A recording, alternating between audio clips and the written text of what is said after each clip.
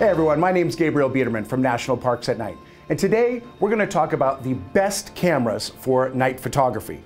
But before we get started, I want to click on that subscribe button below so you can learn more from B&H. So right now we live in a golden age for night photographers.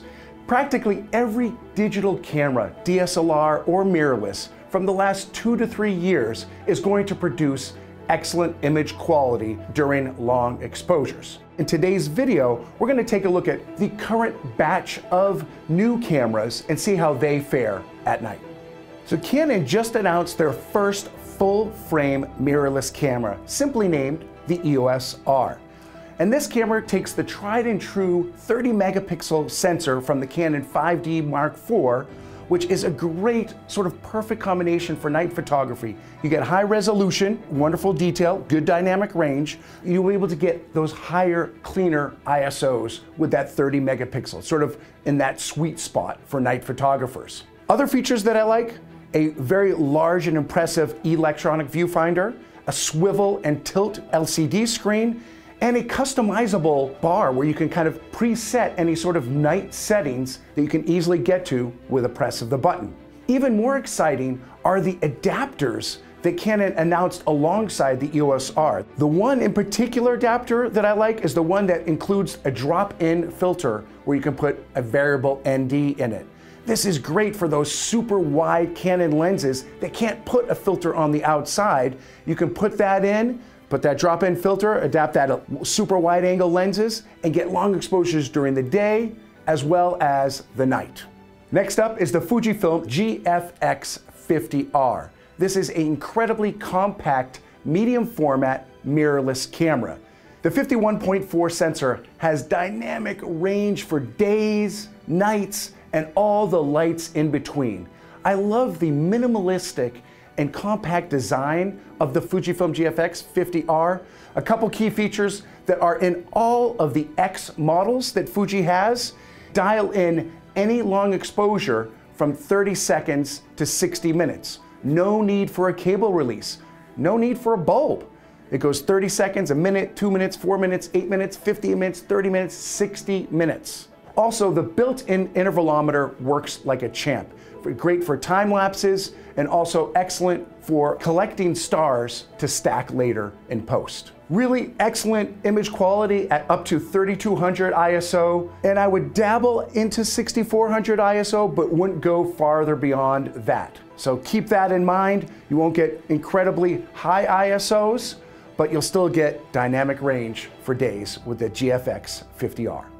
Nikon has also recently entered the full-frame mirrorless market with the announcement of the Z7 and Z6.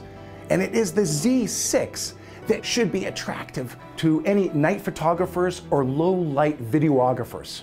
The 24.5 megapixel BSI sensor, when matched with that new XP6 image processor, produces excellent image quality up to ISOs of 25,600.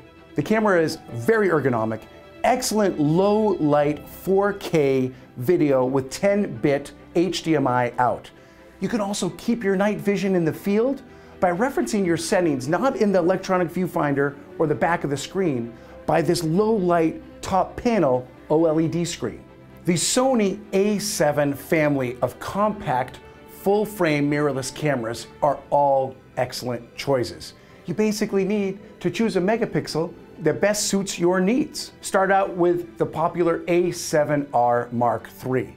This 42 megapixel champ has got oodles and oodles of dynamic range and detail. However, if you want to stack 60 images to create a star trail, you might need a new, more powerful computer. The A7 Mark III is a great all-rounder. The 24 megapixel sensor is just that sort of, again, we've talked about that perfect blend of getting higher ISOs as well as getting excellent image quality. Now the A7S Mark II is still the low light champ out on the market. No one else can match its highest ISO, which is 102,400. Now, it might be only usable a couple stops lower than that, but still, it's insanely good and low light The drawback for the A7S Mark II is that it's only 12 megapixels. So if you want to make big prints, you're going to want to look to the A7 or the A7R. If you're going to keep your images online, then the A7S is a great fit.